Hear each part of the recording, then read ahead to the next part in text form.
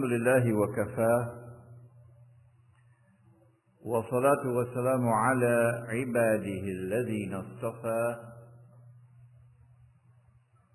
خصوصا على أفضلهم وخاتم النبيين محمد الأمين وعلى آله وصحبه أجمعين. فأعوذ بالله من الشيطان الرجيم. بسم الله الرحمن الرحيم. قوم ادخلوا الأرض المقدسة التي كتب الله لكم إلى آخر الآية. صدق الله العظيم. We begin with Allah's blessed name. We praise Him and we glorify Him as He ought to be praised and glorified. And we pray for peace and for blessings on all His noble messengers, and in particular on the last of them all, the blessed Prophet Muhammad sallallahu ta'ala alayhi wa sallam. Banu Israel, the Israelite people, are in Egypt, and they have been enslaved by Pharaoh, Fir'aun. And then Allah subhanahu wa ta'ala raised a man, Nabi Musa alayhi salam, the Prophet Moses, to deliver them out of bondage, out of slavery, out of Egypt. And that miracle occurred when they reached to the sea. And Allah says, وَإِذْ فَرَقْنَا بِكُمُ الْبَحْرِ, and we parted for you the sea. فَأَنْجَيْنَاكُمْ, and we delivered you to safety. وَأَغْرَقْنَا آلَ فِرْعَوْنَ وَأَنْتُمْ تَنْظُرُونَ, and we destroyed Pharaoh and his army, and it happened before your very eyes. After they had crossed the Red Sea, they are now in the desert called Sinai, not the hospital in Manhattan, the desert. Then Musa alayhi salam gives a command to his people. This is after he had gone up the mountain. Allah called him up the mountain. This is i'tikaf. Our i'tikaf is in the masjid. But his i'tikaf was 40 days up in the mountain. And then he came back down with the Torah. And then came the command with which we began the lecture. It is in Surah Al-Ma'idah, Surah number 5 of the Quran. The surah entitled, The Table Laden with Food, the Last Supper. The disciples had asked Nabi Isa alayhi salam, pray to your Lord, give us the Last Supper. Surah Al-Ma'idah.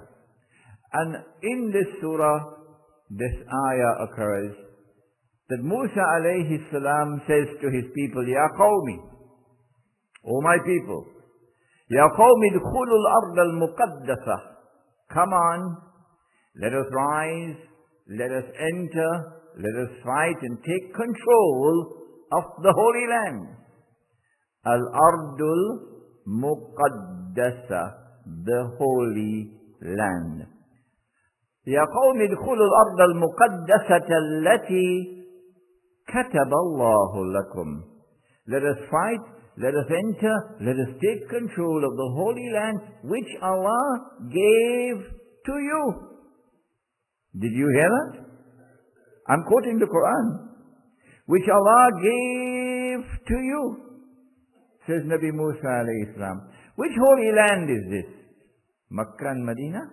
No.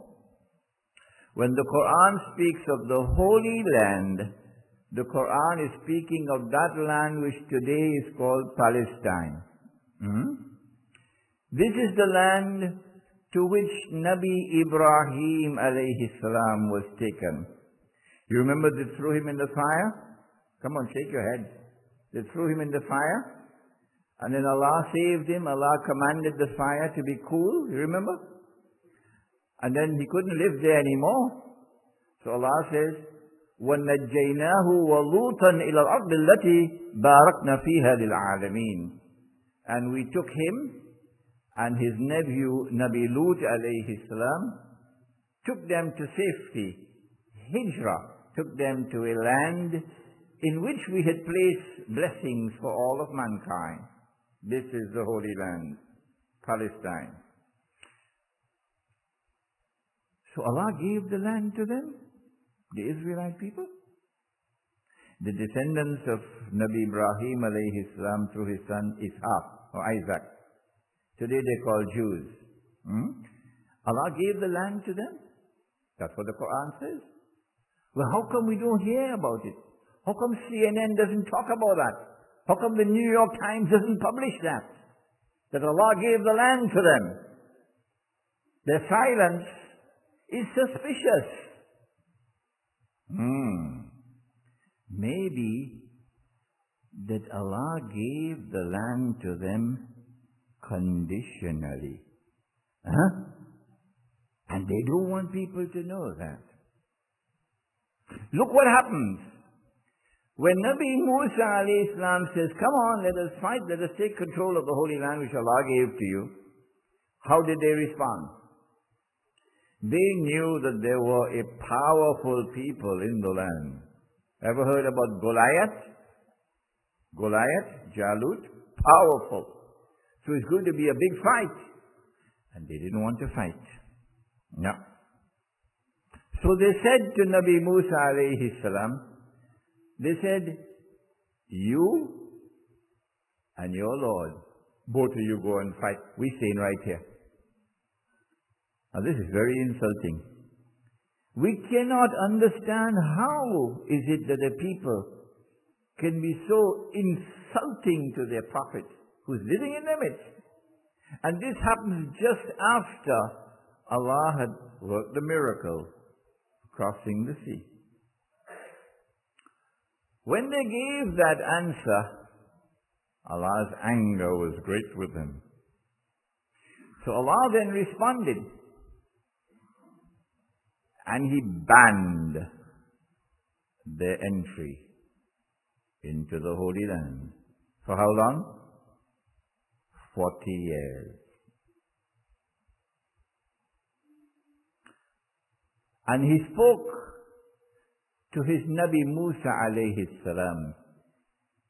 And He said to him, فَلَا تَأْسَ عَلَى الْقَوْمِ الْفَاسِقِينَ. Do not grieve over these sinful people.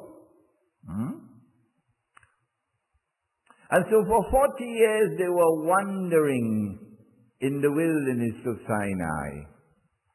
But if Allah gave the land to them, how come Allah banned them from entering?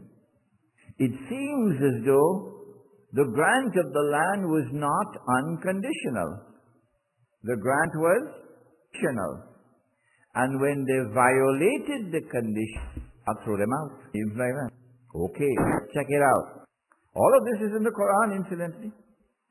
After 40 years, they entered into the Holy Land. Musa alayhi salam died without being allowed to enter the Holy Land. Joshua, he led them into the Holy Land, and they took control of the Holy Land, and eventually Nabi Dawood alayhi salam, the Prophet David, he establishes the holy state of Israel. Excuse me, the Islamic state of Israel, because it's one religion, Islam. And he chooses Jerusalem as the capital of that state. So we now have a prophet who is a king.